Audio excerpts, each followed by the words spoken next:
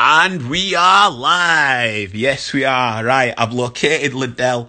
He was setting up whatever he needed to set up, but we're good to go. So he's going to be hitting up the group in a moment, the page, and then I'll be able to invite him over to this chat. So once again, thank you everybody for joining through. This is Loose Lips. This is the final chat of the day.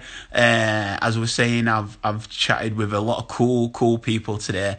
Sophia McIntosh, who was telling us about presenting and living down in London, and how that was pursuing and being for her. And then we also had she sent. I'm gonna connect with Del from Golden Team Gym. That was an incredible chat as well. Real good spirit. We also had Adam French, a musician who signed to Virgin and EMI, who was telling us the in and outs of the music industry and how it represented for him. And then just then we had Claire Scott, who's an amazing soul, just talking through what she's overcome in life. But going back to the first guest that I had, Sophia, she says that she knows our next guest. So, fashionably late, operating on BMT like we do. Ladies and gents, welcome to the room, Lladel Bryant. Oh, good. What's going on? Boop, boop, boop. What's going on, people? What you saying, man? You good? I'm safe, man. You know, just quarantine vibes, innit? You know how it goes. Yeah. Lockdown, bro. How are you finding it? Yeah, all right, man. It's all right. There's plenty to do. I've got loads of stuff to do. I'm supposed to be in the middle of a monologue challenge, but I've had to kind of, you know what I mean by my monologue challenges, don't you, Ben?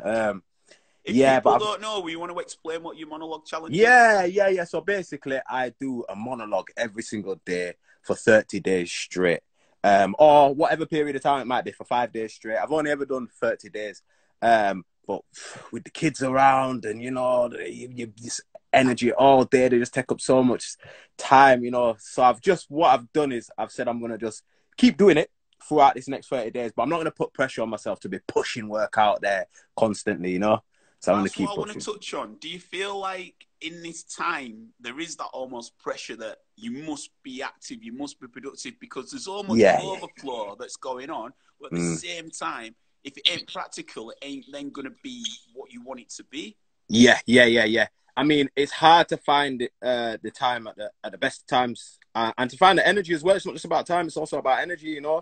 And right now, energy is being spent up on so many stressful things. So therefore, it can be tricky to get yourself into that creative space.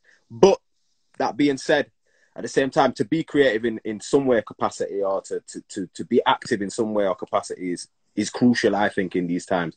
I've seen a lot of posts about if you don't come out of this quarantine period with at least one new skill, then you this, that, and the other. If you don't do this, you don't do that. And they're those really harsh ones. And they're designed not to pull you down, but actually to just make you think, you know what, there's some right in that. There's something in it. There's something in it in the way that those are. I think that at the minute there is a lot of shaming. I feel like there is. Yeah. And that's stupid, man. I'm not into that. I'm speaking with one of my mates who she's currently pregnant and she's got a little one. And she was going on about the homeschooling vibe almost. Yeah, man. It seems to be like the greatest professor teacher that there is. And it's it's all right for you just to chuck them some whatsits or something. Do you know what I mean? Yeah. It's true, man. There is a lot of pressure. There's a lot of pressure. I did a monologue actually for the very first monologue of this season of monologues that I'm doing, and it's called Homeschooling. And it was basically me just kind of expressing some of my challenges within it. I don't want to be up at 9:30 in the morning doing what feels like Pythagoras theorem. It's about adding and subtracting, you get me? But it feels like some crazy thing at the time. But actually, schooling isn't just about maths, English, and science. Schooling is also about, you know, doing the washing up. You know, I've had my son outside changing spark plugs with me. You get me? I've got an old school GTI Golf, that I've been fixing up for years now. And we got it started the other day, me and him. Do you get me? So it's like, my little apprentice, man. He'd rather be inside watching Alvin and the Chipmunks, but, you know, I've got to pull him out every now and again and do a little bit of handiwork with him. But it's not, like I say, it's not just about the maths, the English, and science. It's also about the practical life skills as well. You know, doing a bit of cooking, doing a bit of cleaning, we were outside the other day and we were playing football, and I thought, how can I incorporate some maths? Because during our like period of quarantine, we've come up with a little bit of a timetable for him to do schooling, and that's what a lot of people have done. And I hats off to them, because a lot of people are grafting away on their jobs, and then they're also doing a bit of homeschooling as well, and it's tough. But yeah, we were supposed to be doing maths, and I said, oh, let's go have a little kick about. So we went outside, we had a little kick. Eh? He looks a baller. He said, he looks a baller. It looks like he's got. He looks like you know. He has got a little touch on him, and he's fast as well. He's fast. So incorporating like football and maths for him. He's good at maths. He's brilliant at maths. I don't know where he gets that from. It's not me. It's definitely his mum. But yeah, man, I just did a little football maths. He loved it. He loved it, and I enjoyed it as well, man. So yeah.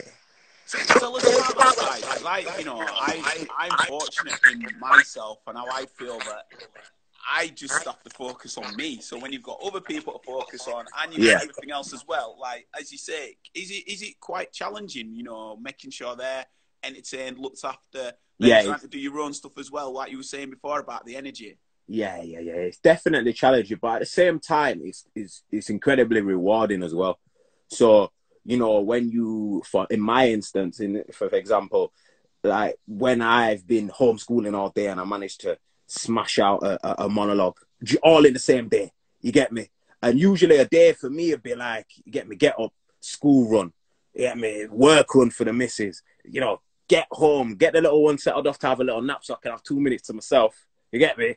Then I'll crack on with getting the dinner ready for later on, prepping all of that. So, yeah, man, it's challenging. It takes up energy, but if it was easy, everybody would be doing it, man. You know, if it was easy, everybody would be doing it. So that's what I keep telling myself, and that's why I just keep pushing, man, because the kids are important. Do you feel like that gives an extra boost to when you do come up with the stuff like the monologue challenge or ways of pushing yourself? Do you feel like, you know, you give so much to your family and respect like it is, but then you also have this creative outlet, which, you know, I honestly think you're one of the most gifted performers. Thank you, bro.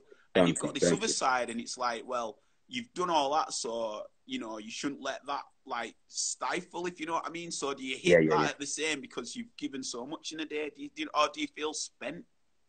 I think there's an aspect of, yes, feeling spent. But I don't know anybody in this industry, in the acting industry, in the performing industry, that don't feel spent at some point.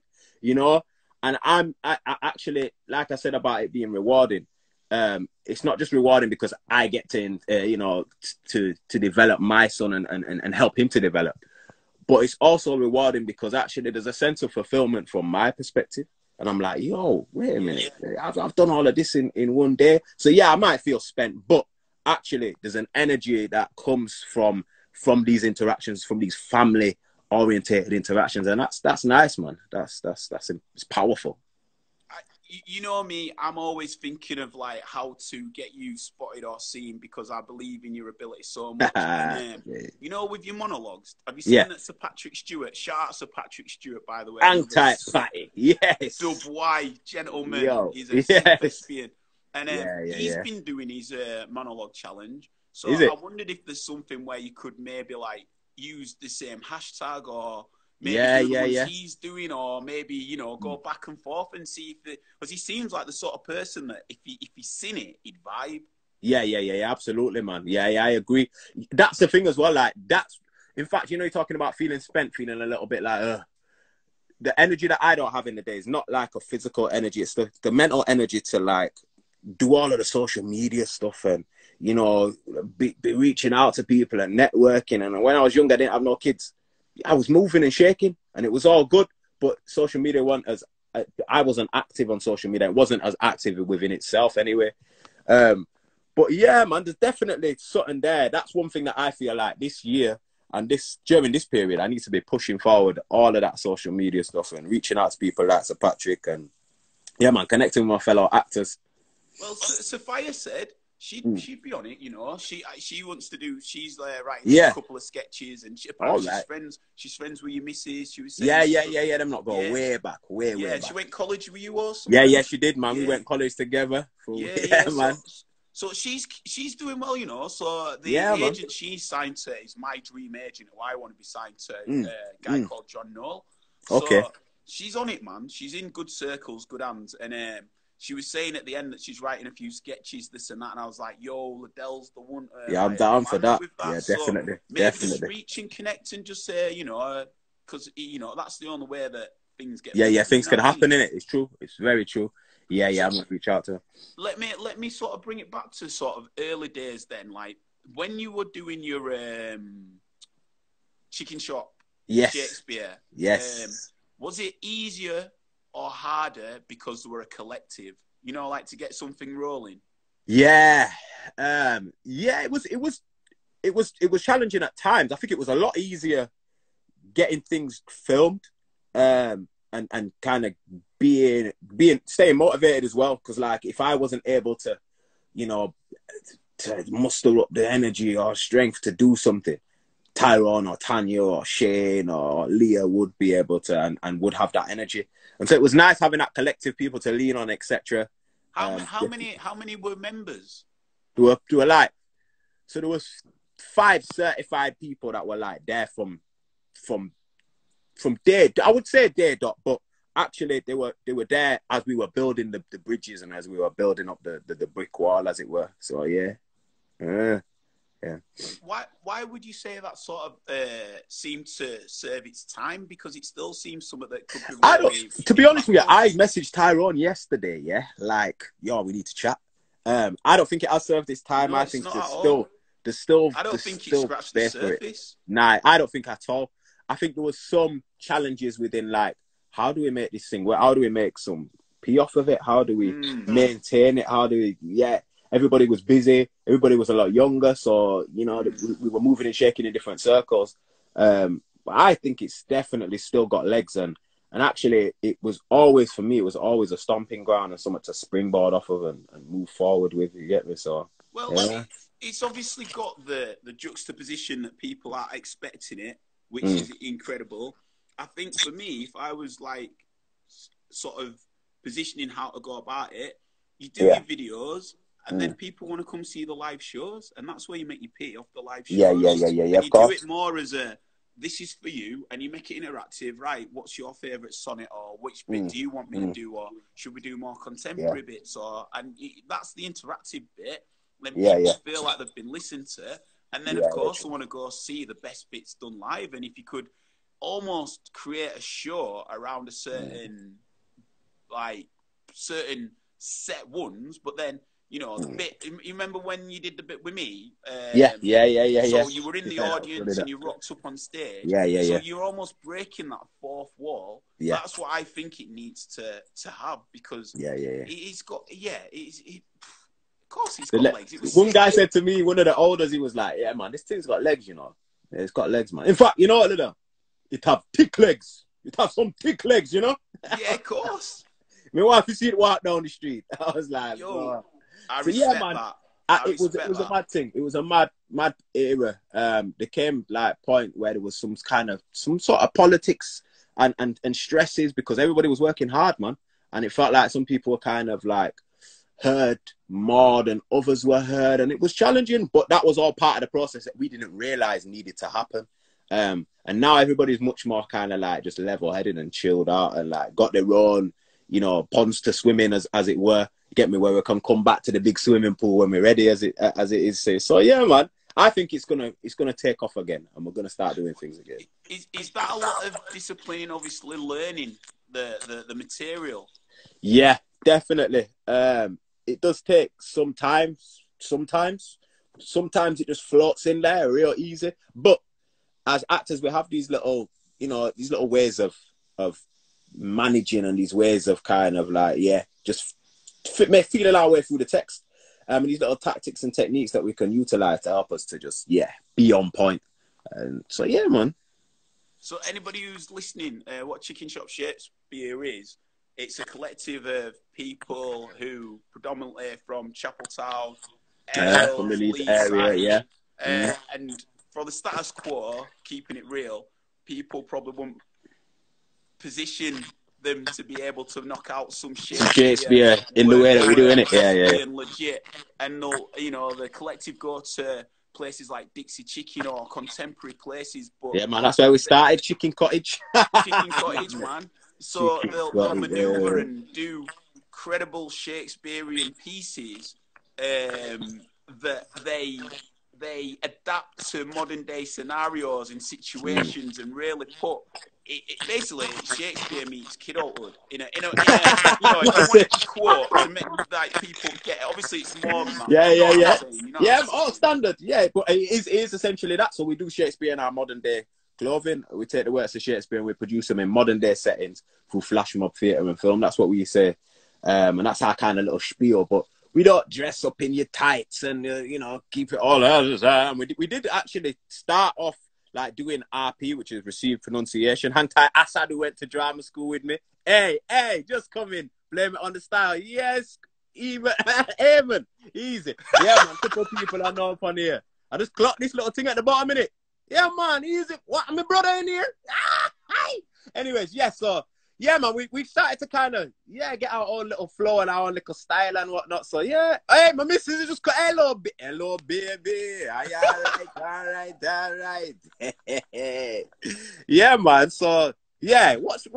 Anyway, go on. Next question. No. I was sort of explaining to people if they weren't familiar with it, what it was. And you were saying that you don't wear tights, but then you were going to say... Oh, yeah. Yeah. So we did start off doing a lot of kind of RP stuff. Like I say, received pronunciation. That's why I got onto Assad, yeah. And that's the very, hello, and that. And actually somebody said to us, you know what? You don't need to do any of that. Just be yourselves. And that's when it really started to work. So, yeah, man. Yeah. Doing it in our own personal way is quite powerful. Well, very powerful, actually. So, yeah, man. Do you feel that Shakespeare still has a place? Oh, definitely. It's quite a universal. It's definitely universal. It does have a place. It seems to not. Sorry to cut you. Do you think he has a place across all people of all people of society? Oh yeah, definitely. Because the stories are universal.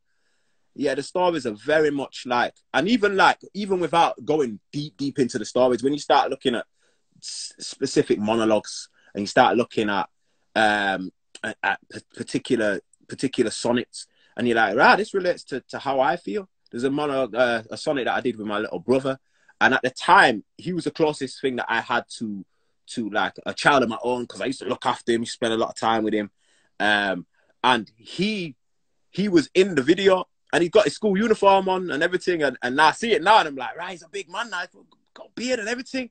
And I was talking about how when we grow in the sonnet, we're talking about how when we grow, we want to leave a legacy.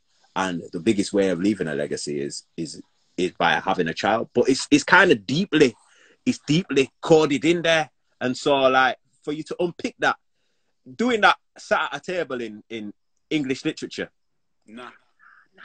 Not for me. But when a brother comes in with a snapback on and is like, hey, my lord, and you're like, oh, this does relate to me. So that's why it was relatable. But I think this is my point is, Shakespeare seems very elite. It seems that, but it's not. Yeah. And the way that you're breaking it down, but I think something like what you're doing it can have such a profound impact within the community. Yeah. Off the back of that, it can also raise social issues and give people a sense of, like, you must feel it when you go a place and people probably like look and think is whatever, and then you land it and you're like, they see you like it's proper a Ryukin to the red. They're like, you know what I'm saying, right? Yeah. I'm with you. To instill that within the community, but then also get that to sprinkle into everyday situations, i.e. voting, i.e. the impact of... Yeah, absolutely. I think like that's what this has a real power, a real like wonder, if you get me. Really like changing people's perceptions. Definitely. I think that like that was maybe where we kind of missed the boat a little bit, and we didn't realize that, oh yeah, it's incredibly topical. But at the same time, we did do some things that were topical. There was an era when there was a lot of immigrants coming in to the country, and people were really kind of, in fact, it was the whole kind of the initial campaign to start Brexit off. And we did a response to that, which was Sir Thomas More, which is just only a couple of years ago being established as being a Shakespeare play. And when we did Sir Thomas More, it was one of them things where we knew that it was absolutely relevant to what was happening at the time. And yeah, we put that out there, and the response that we got was great. We didn't actually put the finished film out there. We put out just a little cheeky, like a little cheeky trailer sort of thing. And the response from even just that was big, man. So yeah, you're absolutely right, man. There is things out there that it does bear relevance to. Yeah, definitely. Do you feel that that's one of the reasons you got into acting and performing, and maybe going a bit more down the thespian side? Is like not just the creative outlet, but like you say, its legacy and how it does connect and how it is transferable to very different situations in society. Like, yeah, definitely. When you got into it, did you ever get into it like that deep? Because to me, you are like, you know, a spiritual deep brother. But I wonder if it was just something that you were like, I like, and then this side of it came later. Yeah, no, do you know what? I fell into acting. I didn't grow up going to acting school or acting classes or anything like that, or with a deep passion. I was always on my football. Yes, hang tight, Hugh Coles, Lucy, hey, official leads, boop, boop. Everyone's getting a hang tight vibe right now. Shout out from my boy Dwight. Shout out Dwight. Yes, the White crew. Bradford Leeds, who dub White in the unit, man. So yeah, I forgot what your question was. Oh yeah, getting into the acting. Yeah, and I'm sorry, not just getting into the acting, but was the a depth of like the impact it could have when you got into it? Yeah, so I didn't understand that initially. I literally just, like I said, fell into it. But then when I think I did a play called Roughwell Scandals, yeah. Man, like Leon's laughing. Yeah, Leon Lewis, everyone's got shoulder for Leon. But his mum's watching as well, actually, right? I set up a live video before and you were nowhere to be seen, and apparently Leon's mum said, and you put it in group, like, he's always late. Yeah, I'm always late. Yeah. Never on time. I was trying to find me out. You don't want to see what's underneath this, that. I'm free. Let's reveal what's underneath. All right, you ready? One, two, three. Ah! Barber's not open, mate. The barber's not. My hair's open. like a grown-out refresher. No, mate. No. Looking like a homeless guy. But yeah, man, I can't remember what we were saying. No, sorry. So when you fell into it, you fell into it. Yeah, not understanding the magnitude of like how powerful this thing can be. You know, I think that music, you hear music wherever you go. You get me? Like, regardless, and that in itself is so powerful, super powerful. But I didn't appreciate how powerful, like, how powerful the acting industry is, and how powerful the film and television industry is. And so that makes me feel like now I'm at this stage where my career is going from strength to strength. I'm building my network. I'm in conversations about things I'm writing. I've got creative energy just flowing, and I wanna make an impact. And I see that there's not enough Black history. And when I say Black history, I don't just make it like, oh yeah, it's just Black people. No, because we live in a predominantly white country. However, there's a very deep shared heritage. You froze when you said we live in. Right. Sorry, you froze when we said we live in. Could you please pick up from there? Okay, yeah, so we live in a very predominantly white, but yet multicultural country. And so it's vitally important that we tell these stories, but from a vantage point of a shared heritage. Not just from a vantage point of, I'm a Black man and you need to hear what I'm saying. Because regardless of our journeys, there's also been Asian men. There's also been Chinese men. There's also been white women. There's also been people of all different walks of life that have been a part of our journey as Black people in this country. And so I'm really interested in bringing those to light, but not only just bringing them to light and doing a little film and then move on to the next, also putting together educational resources so that the kids can truly get to grips with this. So one of my favorite books at the moment that I keep referring to just briefly with my son, and I need to put together a proper learning program for him. But it's called Black History in the UK. When I find the book, in fact, I'm gonna get Sheree. You're already downstairs. Can you pass me that book? It's on the windowsill, darling. All right, yeah. Lovely. All right, nice. Let's see if she does it. I'll see if she does it. But yeah, books like that are super, super powerful in just bringing to light the fact that, you know, there was that era where people were talking about the chavs this, the chavs that. Remember, they were rocking the Burberry and all that, and a couple of belts and that. And what people kind of, they call them Jamaicans and all the rest of it, and what people didn't appreciate was that our culture was being celebrated. People were celebrating our culture by wanting to be a part of it. You get me? And actually, that's what's happening. But people are making the most of it, and that's what I'd like to do. Like, for example, there's an amazing story about a circus master. Yeah, son. Yeah, you see, I got it. Hey, thank you, baby boy. Yes, I got it. So, yo, this is the book I was talking about. Yeah? Let me see if I can. Black British History, Black Influences on British Culture between 1948 and 2016. So, it's looking at Black British culture and, like, the influence that's had in this country during those periods of time, since the Windrush era right up to 2016. And there's quite a few people on the cover. And one of the first questions that it asks, yeah, is there will be a reason, or one of the first statements, there is an obvious reason as to why you can only name a few of the people on there. You got Idris Elba on there, and you've got John Barnes on there, and people like that are really well known. But then you've also got people that you look at and you're like, I know who he is, but I don't know his name. But yet you can give me the name of 7, 8 people that you've never met on Instagram that have never influenced your life or are part of British culture. Do you see what I'm saying? Mm-hmm. So, yeah, this is, again, like I say, is a very powerful book that I hope to be utilizing in the future with my monologues and with the work that I create. But like I was saying, there's a really, really interesting story of an African prince called Prince Alamayu. And he was born in Ethiopia and was brought to England as a child. But it gets better. He wasn't just brought to England, he was brought to Yorkshire. Oh, it gets better. He was brought to Leeds, people. And you know where he died? Right here in Leeds, of pneumonia. And I went to the house that he was actually, where he died. I stood in the spot that he passed away in. And there's an energy surrounding that. But a lot of people don't know that. That's a story about... Which part of Leeds? So it was in Headingley. Has it got a blue plaque on it? It will have a blue plaque, yeah. It will have, yeah.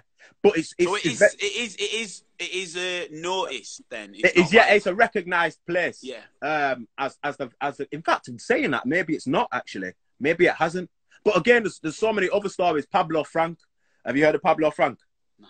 He's quite a well-known guy in Leeds, actually. I was quite surprised, but he was a circus master, yeah, who was born in Devonshire or grew up in Devonshire, but he married a Yorkshire lass. So check this one out now. He has this big top tent, yeah, on the Wreck. Now, for those people who don't know where the Wreck is or what the Wreck is, that's on Chapeltown Road. It's the football pitches and the little play area. That's all the Wreck.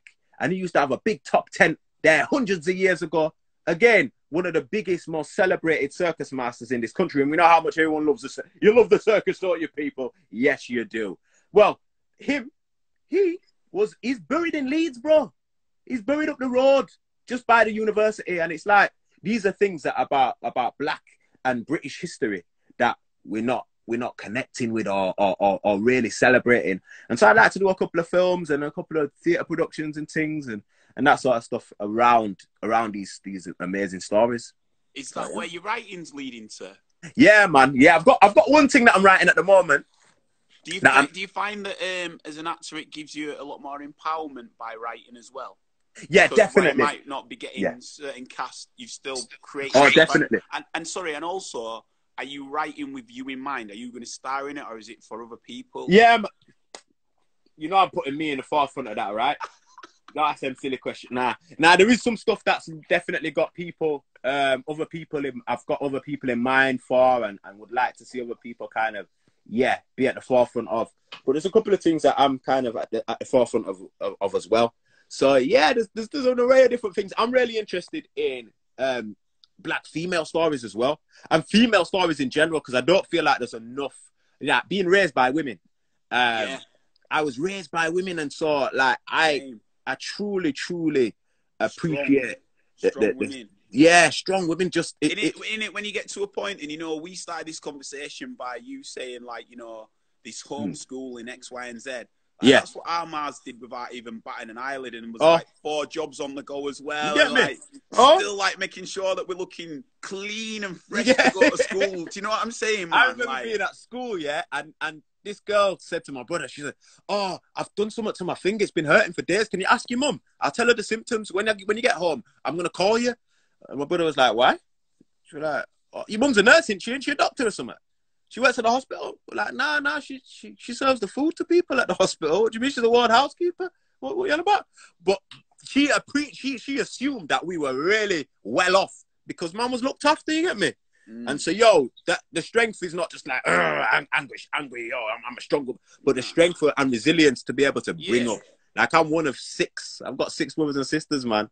Yeah, so it's like, my mum's got, like, strength. And the same with my auntie, man, Leon's mum. Just strength, man, you know? And yeah, they're truly appreciated, most definitely.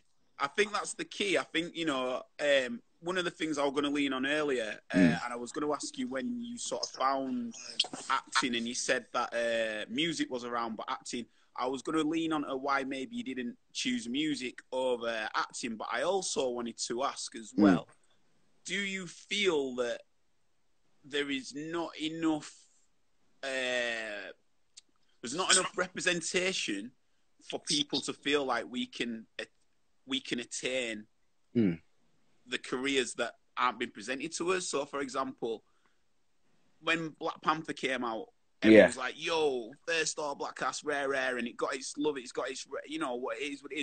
But for me, it was more the celebration of it can be done. But then when I watched Coming to America, that was predominantly black cast, and you know, it's not about making it about race. It's not about making it anything like that. It's just making it about, as a young person, who you aspire to look up to, and when you see somebody that's more like yourself doing something, you straight away feel drawn to, I can do that. And it's creating those conversations and opportunities by then, you know, spreading it out to society, so more people in society think they can function. So my questions are, did music ever appear to be a thing before you came to acting? And also, in your latter things of what you're creating, is that a thought where you're like, next generation, this is for you, so that you feel like not only do you know your history, but you feel like you can be what I'm doing as well? Yeah, definitely. So with regards to your first question, music, why, like I said, music has always been a part of my life. My dad was a DJ, my brother's a DJ, my cousin's a DJ. Every male in my family has been a DJ apart from me. But I sing. None of them can sing. You see it there? Yeah, no, yo, microphone. Let me pause you. Sorry, right? And please continue with the questions that I've asked. But you do a side project with Tom Fennick and Jack Wolf, who's a producer, and the brothers, the 2 brothers. Yes, yeah. The 2 twins. They're not twins, but I know, you know. They are twins out there. They're not twins. Listen, we'll have this conversation another time. People are, hello, Chloe Love, Ben. Yo, shout out to Powers as well, my boy. Yes, Bowsy. And shout out to Chip, who's just joined me. Yes, Chip. Yeah, mate. But no, mate. So I've heard a few. So yeah, I do sing. Music has always been a part of my life. It's tough for me. I'm like, I would have probably kind of gone down the music route. My brother does music as well, and I've always said to him, look, if you push it, then I'll follow you with it. But I'm gonna do my acting thing because I can control that. With the music, I was like, there's so many people that I've worked with over the years, and I've been like, if you are at the forefront, I'm down for it. Like, if you can push it, and if it takes over, then I'm fine with that. I'm actually comfortable with it. So yeah, I do a bit of music, and I do enjoy it. And why do you never wanted to drive that? Just because the passion for the acting stuff is tough, man, and you've got to be committed to it. And likewise with music, you've got to be committed to it. I don't know anybody who's a success that ain't committed to one of their passions. And acting was what I decided to be, focused on. And that might change in years to come. But yeah, man, that's where my heart's at. And yeah, that's where I'm going to be pushing.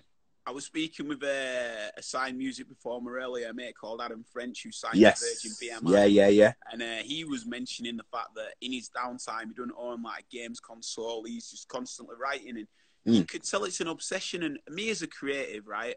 Like, I love so many different outlets. You know, this is an outlet for me. Writing's an outlet for me. Comedy's an outlet. DJing's an outlet. Where I engage, I get to tell a conversation through the different mediums.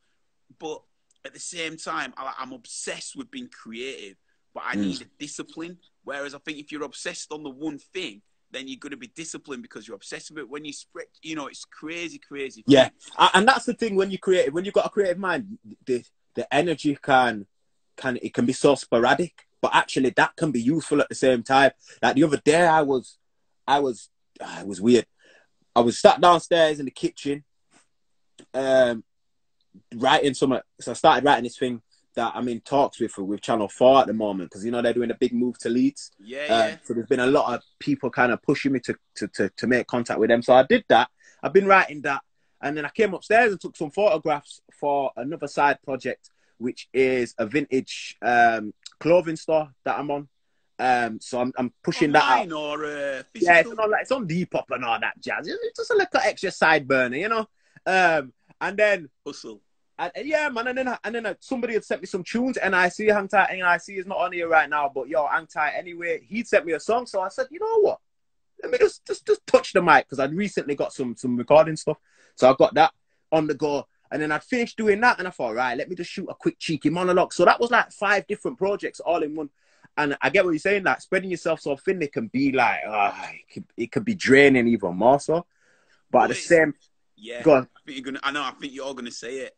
At the same time, it's like there is a level of like needing to just get it out, needing to kind of just in one. Exactly. Yeah, and do you know what I mean?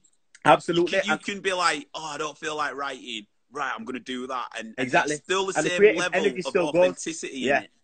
And it's still like, and it's like a wheel. And some things I take more seriously than others. I'm not going to write at certain times. You know, after I've come home from a crazy night out, I'm not going to go pull out my laptop and start writing. But I might come upstairs and start chatting some waffle, you know, on the microphone. You know what I mean? Yeah, I mean that, yo, all that. Yeah, listen, I could do all that all day. You know what I mean? But you know, you said it's like a cycle. What I see it as, you remember when you were in when you'd go Blackpool or Morecambe as a kid or wherever? Yes, you remember the plastic horses, and you'd have the ball that you'd throw into into like the hole, and then you'd move them on. That's how I see it all. So it's like they're all moving at a different bit, and you got to like, right, they need to catch up, or that's far enough. I can leave that to like chill a bit. Let me bring the others up. Yeah. Soon you'll get to a point where they're all like at a similar level. Exactly. And I remember going to a filmmaking and film development workshop in London. Rain Dance. It was with Rain Dance Film Festival, and the guy is really well known. He's American. Wait. Sorry, Rain Dance is the brethren of. Is it based on Sundance? Sundance. So they connected, but only loosely. Basically, well, as far as I'm aware, they might be very, very closely related. But as far as I'm aware, they're connected. Yeah, they are connected, which is huge. Yeah, man. So we were down there at this, me and Tyrone, actually, the co-founder of Chicken Shop Shakespeare, and we were down there, and the guy said that oftentimes we get pigeonholed. Yes, Jose, we get pigeonholed as like being, you know, I'm an actor, I'm just an actor, or I'm a producer, yes, I'm just a producer, I'm a producer, you know, or I'm a director, I direct. Actually, yo, oftentimes as an actor, I have to take on the role as a producer. And I also have to write something. And at the same time, I also have to executive produce it. And I might have to direct something as well at the same time. So he said to us, and it's something that I right now even still use to this day when I meet people and they ask me, so what are you up to at the moment? I've just got multiple projects at various stages of development. Simple and plain. There's various projects, and understanding that some projects are like ready, they're there. There's, you know, like, you're ready to send that off to whoever it needs to go to the next day or the next week or the next month. Some projects are just like, I'm starting this today, like today. That's what I'm going to start today. So having those different projects, like you say, it keeps that energy kind of rolling, and it keeps it fresh. You know, enough of us have like one simple job that we go to every single day. So if you're creative, yeah, man, yo, be creative, bro. Be creative. Yeah, man. Yo, You just people. read that comment. Yeah, man. Yo, this guy here has been through Hossein Official. My guy right there.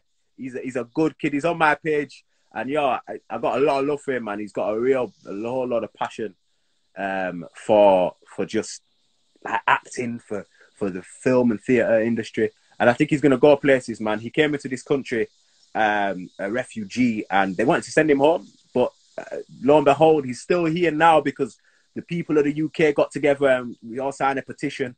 And my guy's still here, man. So, yo, big up to him, big salute. Go check him out. I'm going to listen into his thing. Before we go, though, I need to say hello to my son. Hello, son. Hi, Ren. You all right, our kid? Yes, I am. Are you asleep? Lovely. Yeah, all right, nice one. Easy, DJ Trini. What are you saying?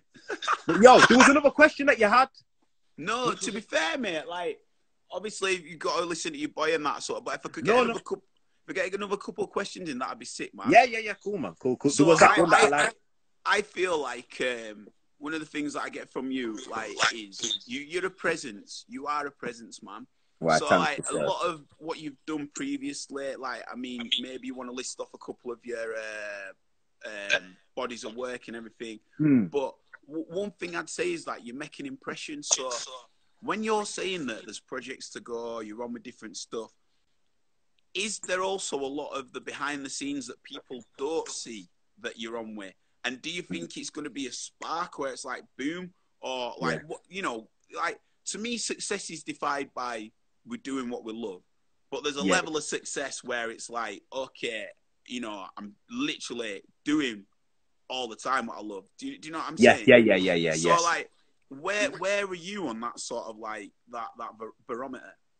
I'd definitely say I'm getting to that point where I'm able to do what I love all of the time. I now I'm at a place where even up until it was weird because I said at the beginning of this year, I don't have to go and get another little job now because I know that for the last 3-4 years, I've always got a call, whether it's to go and do a rehearsed read or to go and do a theatre production or to go and shoot something for Sky One or Channel 4, and it might only be a small part. Don't get me wrong, I'm not hitting home runs and haymakers right now just yet, but it's definitely getting there. So I'm definitely on the part of the barometer where it's like I'm halfway to being able to do what I love to do all the time. And actually, I don't think there is any such thing as being able to do what you love to do all the time. I actually think that in order to do what you do, what you love all of the time, you have to do some of the stuff like paperwork and send a couple of emails. Yeah. Like I got my very first sponsors this year. Yeah, man, the admin stuff. I got a couple of first sponsors this month, and I had to work to get them, man. I had to graft. I had to, and they were family and friends, and I treat it like a real job. And that stuff I didn't really enjoy doing, as such. Now I'm getting through to the stuff where I've got to shoot a monologue. I'm actually worn out because I'm like, I spent all that time getting these people and I don't want to disappoint them. So, boy, I better dig deep, So what I'm getting at, I guess, is that there's things that you like. I love acting, but sometimes I've woke up and I'm like, boy, I don't know when I'm going to get another chance to just do me. Do you know what I mean? I'm going into rehearsals constantly. When am I going to get a chance to just have some downtime, some relaxed time with the family? So it goes in peaks and troughs and ups and downs. But actually, being able to act and do that as my job, that's what is the realization of I'm actually getting there. I'm actually getting there. And there's something that I heard recently. I think it might have been Napoleon Hill or someone. I listened to a lot of inspirational material, and in fact, I've heard it for years ago, and it says that the success is the progressive realization of a worthy ideal. Success is the progressive realization of a worthy ideal. And that, for me, I was like, what does that mean? And it clicked one day that success it's not this thing of I've got the thing. It's actually the thing of I'm on my way to getting it. And you have a particular level of where you believe you can reach a market. Yeah. And it's the progression of exactly. Yeah. How many times have you heard of stories where people get somewhere and then they're like, what do I do now? And then it all goes downhill. Do you know what I mean? It all messes up. However, like constantly wanting to be better, which some people see as like greed or like, oh, he's got enough talent already. What's it? Actually, it's me wanting to progress myself. And that leads me on to that point that you made about like the next generation and being an inspiration for them. There's enough man out there chatting or rap, all that jazz, yeah? All of that. We can do all that all day. It's easy. Honestly, I've seen it. It's easy. There's so many people doing it that it must be easy because there's some whack rappers out there, and the truth. But point I'm getting at, though, is that I've had young people come to me and go, you're that guy that I saw on the stage at the Playhouse, innit?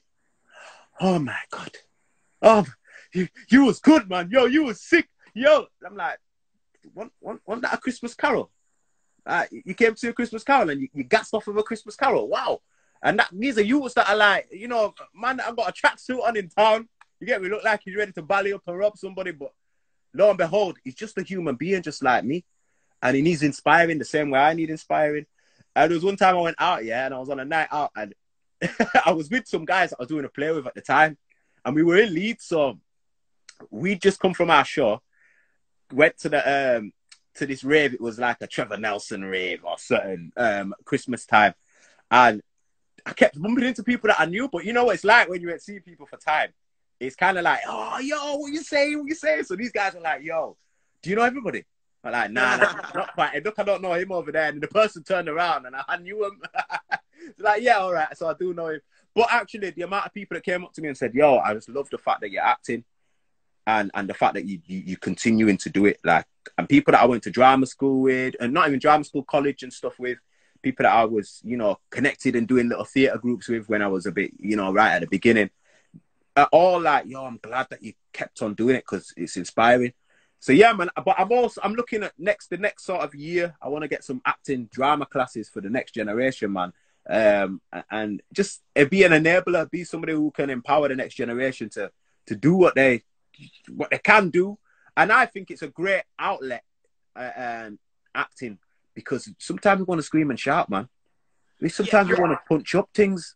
I think the situations that life sometimes presents to the more challenged people, once you can channel and know how to utilize and engage with that energy and that place within that gut or whatever, you can really channel that into some powerful. Oh, definitely. And I remember being at drama school and a couple of people being like, yo, like, that was so raw. Like, it was so. And that's because I had all of these emotions that, you know, being from the ends as well. You grow up, you see a lot, man. You experience a lot. You know, I remember my heart. And you submerge it. Yeah, and you suppress it. You put it all down there. But actually having that outlet, like I said, sometimes you want to scream and shout. And actually the rehearsal room, the rehearsal space, that is a safe place to do that. That's a safe place to kind of, to go a bit crazy, to let all of that pent-up energy out. And so, like, I want to create that safe space for people and enable them to just, yeah, man, explore and see some of the things that I've seen, man. Because even my dad said to me one time, I went to my son, he's going places with his thing, you know. I went, oh, what do you mean you never been to see a show? Like, no, what I mean, son. And he was a bit offended by it. He said, what I mean, son, yeah, is that you're actually going places. You know how many people spend their lives in a 5-10 mile radius? They don't go out of Leeds, they don't go out of London, they don't go out of this place or that place, this little area that they live in. They don't go out of there. And that's because they're just in that habit. But even in this country, you get me going to Quay and Exeter, performing in Oxford, you know, Shrewsbury, and Bristol, all different kinds of parts of Lancashire. There's some parts that I didn't even care to remember the name of. Like how I don't even like this period. But actually being able to go there and see, rather than assuming that, yo, Stockport's a shit.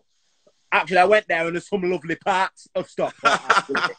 Some nice parts. Stockport can be a vibe. It can be, man. It can be.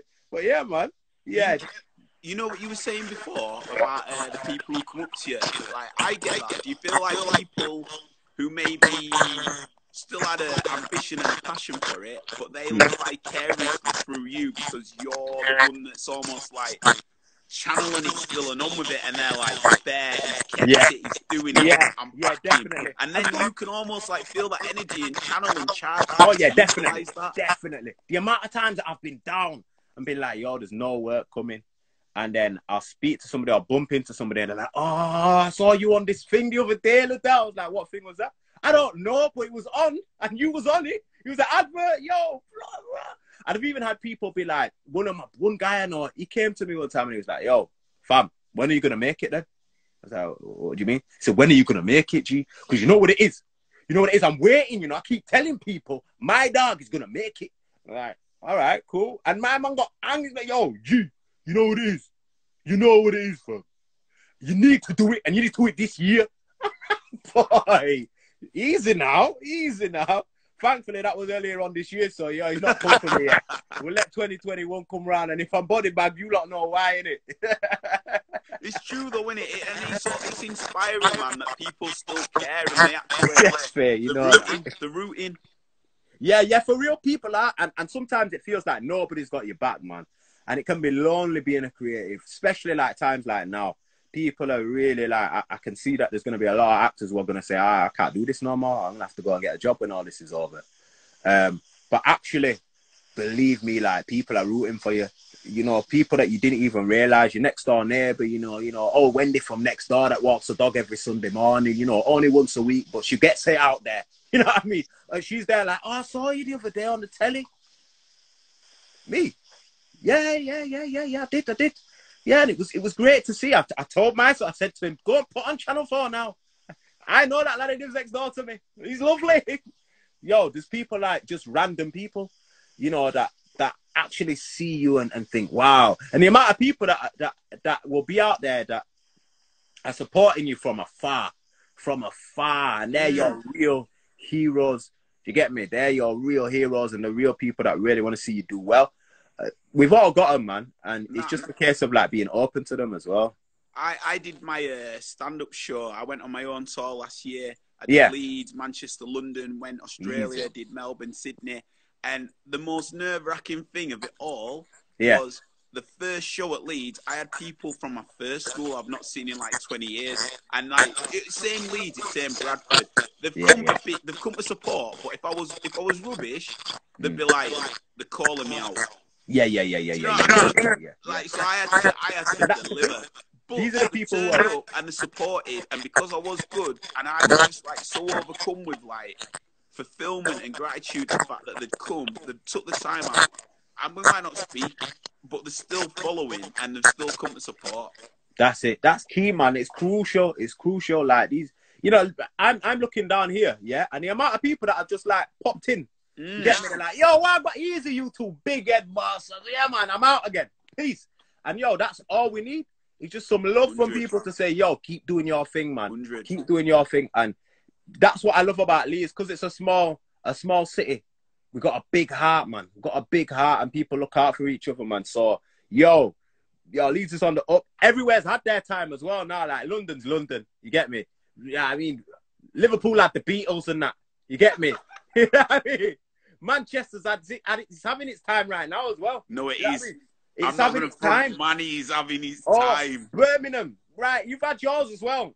You get me? But Leeds and Bristol. Yeah. Bristol's a bagging place, but I love Bristol. Bristol is bagging. Have you got an agent? I have got an agent. My agent was just in here, actually. Yeah, I seen that comment there. So you've got Brynmore Associates. Yeah, I'm with Brynmore, man. She's lovely. She's yeah. How do I'm sorry, I know you want to go listen to your boy. No, that's cool, man. We've got a bit of time. How does that work? How does you know, that relationship with an agent and reaching out to get your roles, or how does that sort of that dynamic work? Yeah, so I've always been very active within my own circle, and my network has like grown from strength to strength and will continue to do so. For me, like, my agent's there to kind of push me to get the bigger roles, the TV, the film roles, and that sort of thing. Is it, when you say push, have they got access to get you that? Yes, yeah. So they're based down in London. They've got the right network for me to be able to kind of push into to open up some doors for me that I wouldn't necessarily be able to open. And on top of that, like, I don't necessarily have all the time to be liaising with the producers and to be going through the contract and making sure that it's right. And to, when one contract runs out, but yet the work's still in circulation, you know, and my agent's the one who will go and will deal with all of that. So it's good. It's good having an agent. It's amazing having an agent, and it's crucial that you have a great relationship. Some people just want an agent to be able to say, "I've got an agent," and that's it. Yeah, I've got an agent. I've got an agent. Yeah, I've got my agent said I should. That's great. That's fine if that's what you want. But actually, I want a meaningful relationship with my agent, and that's what I think I've got. My agent came. Speak with them on the regs. Yeah, man. So if I'm gonna bell my agent after this, just to make a point, you get me? And I know she'll pick up the phone. If she can't pick up the phone, she'll call me right back.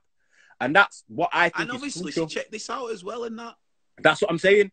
So with that support that you have, it's all about that support network. And when I reach to a stage where I'm ready and I don't need somebody, because I said to my agency when I first signed up with them, I remember saying that I need somebody who's going to be patient with me and is going to hold my hand, because I'm a father and I'm a family man, and I'm based up in Leeds, so I'm not in London. So if I once I've had a crazy an audition, and I needed to go down at 4:00, and I use that as an example, like that instance when I needed to be on the train for 4:00, but I woke up at 4:30. Most agents might have gone, "You missed it. What's wrong with you? I'm sure we were going to have to release you." And actually, that's what I did get. It's what I did get from one of the other agents within my agency. So he turned around to me and was like, you don't think you've got the discipline that we need from our actors, and I was like, wow, okay, great. Well, and I just sent him a genuine email back, just saying, look, I'm a father. I was on the train. I was meant to be on the train for 4:30, etc. And I could tell that my agent that I signed with had a conversation with him, because his tone the next time we spoke was totally different. So agents are crucial, but your relationship with your agent is vitally important, not just the agency itself. Some people are a little fish in a big old pond. You get me? They signed up to big agencies, but yet right now that agency is not concerned with them because they're not enough of a profile. So actually having a good relationship with my agent and knowing that I can speak to her confidently about my finances, about can you chase this payment, or I didn't like the way that this happened, or I love the way that this happened. Can we make more of this happening? So yeah, man, relationships crucial when it comes down to agents. I think when you look to do the acting classes for the youth, I think this sort of information as well, how to deal with agents, what you should be looking for is critical. Yeah, as well. yeah. Oh, definitely. I really feel that, like you say, a lot of people want to embellish how well they're doing by just getting somebody that represents them rather than looking into who they actually want their best interest. There you go. You know, and it's all a facade, kind of like it's a very pretentious. It can be a very pretentious industry, but actually, when you get into it, everybody in the industry is quite nice. Everybody's moving towards the same goal, whether it's me as an actor, or whether it's the guy who does the grips, or it's the person who makes sure that everything's reset, you know, it's the guy who does props. Everybody wants the best outcome. And oftentimes in life, people want the best outcome for you as a person, and they want to see you do well. So yeah, man, it's crucially important to just, stay humble and keep going along on the journey, man. My final one for you, and thank you for your time, brother. It's cool, man. Blessings. Yeah, it's been good. You knew it was going to be. That's why I got you on, bro. That's what I'm saying. You know. Would you ever consider stand-up comedy? I would, you know. I wouldn't mind a little bit of stand-up. I've shied away from it. I'll tell you why. Do you know why? Go on. Boo! If I get booed, I'm going to be... Sorry, I don't want to swear your son's on. Sorry. No, it's all right. Sorry, listen, sorry. No, it's cool, man. I'll be knocking it off. Forget that. Listen, I know. One of my greatest moments being a stand-up comedian was when no one laughed. Like, fortunately, no one's booed, but no one laughed. I'll tell you the full version when I know no kids are watching. But I'll tell you the full version. But it really it was like, is that it? Like, you know, like you think it's gonna be like, oh no, and then it happened, and it's like. And now, get on this, the psychology, because I'm all about the psychology of the audience. Yeah. What I'll do is I'll do some shock to get certain people and get the backs up of other people. I'll do some deep felt that'll get other people, but other people might think it's a bit too much. And then I'll kill the room, like purposely, do something where no one's laughing. And I purposely do it, and I'm like, I've got you all now. I've got you all. Because I've experienced the death on stage. I've experienced no one responding, and everyone's like, how are you going to get us back? And then when you get everybody back, everyone's collectively with you because it's like, oh, and then you've got the room. So you've got the personality for it, man. And you know what I'd be interested in? I think you could do character-based comedy as well. It's like you could almost do, you've got such a wide ability and wealth of... Instagram just kicked us off. Hopefully everybody will come back on. We were about to conclude anyway, but I do feel it were a real poignant moment that I wanted to make because Lladel's a sick guy. If you're not aware of Lladel, go follow him on all socials. Check out his YouTube. Give him a follow, man. He's a proper solid brother. An amazing, amazing, amazing performer. Like, the brother needs to be seen by a bigger stage. So hopefully they'll come back onto the group. We can conclude our chat. It's only the last few yeses here. Lladel, sorry about that. Insta kick me out, man. If you want to send me another request, yes, sick guy. We'll go. It's only another couple of minutes, if I'm being fair. I know he's got a bounce, and we're just wrapping up there before Instagram kicked us off.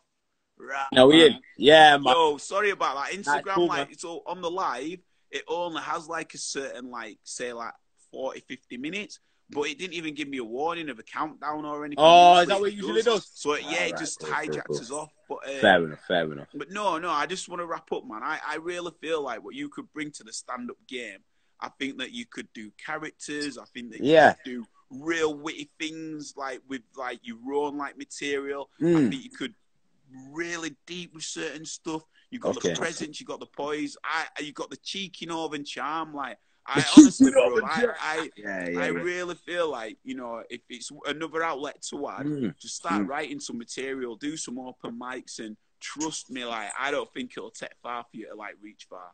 Yeah, man. You know what? We'll have a chat, man. Most definitely, because I'm up for that. Definitely, because we did some at drama school. We did a little bit of stand-up at drama school. We only did like 3 to 5 minutes, I think it was.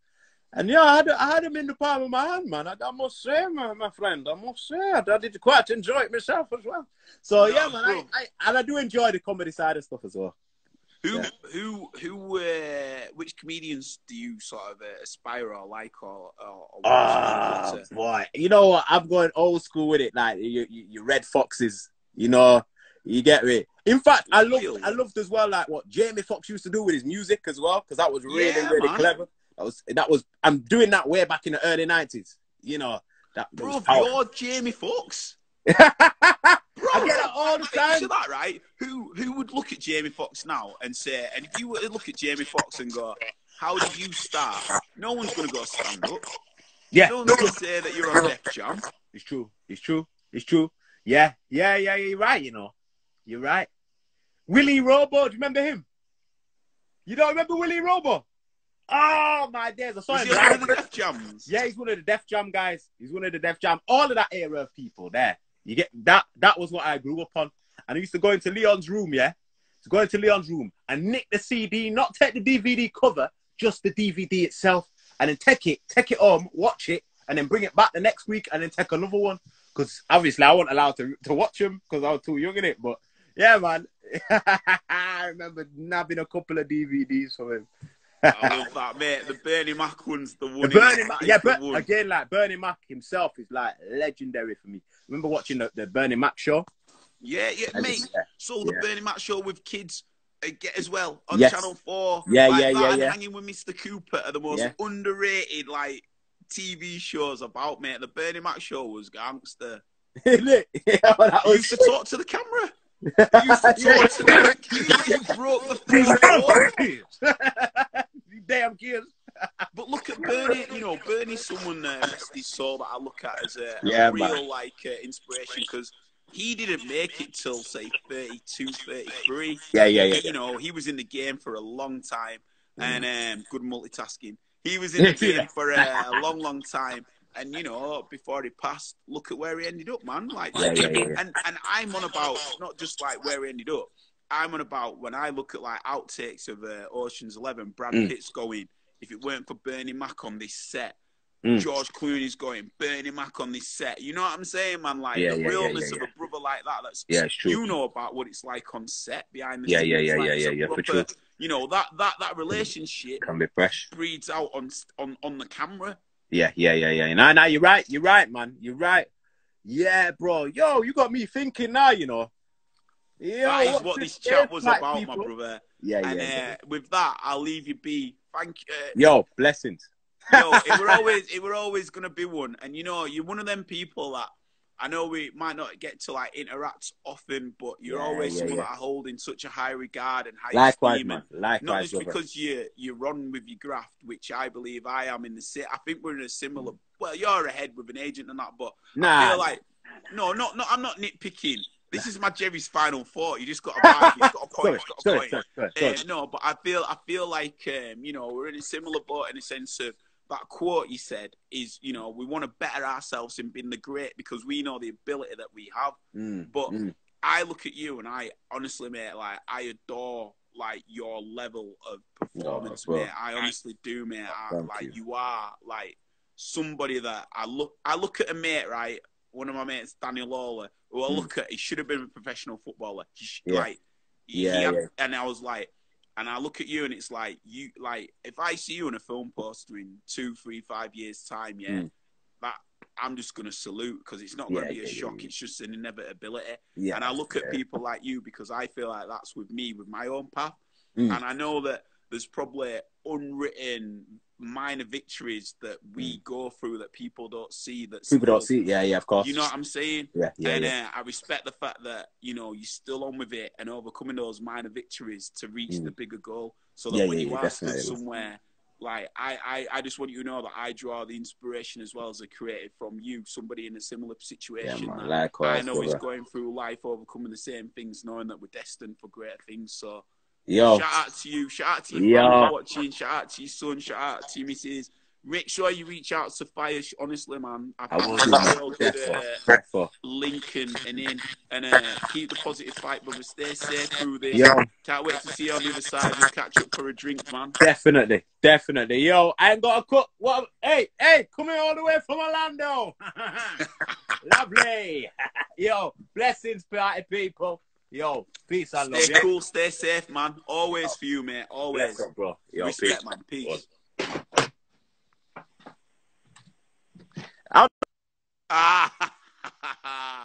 Right. Thank you, everybody, for tuning in, man. I'm Ben Random. Today has been a series of chats with people that I really embrace their passion for optimism through their situations through life.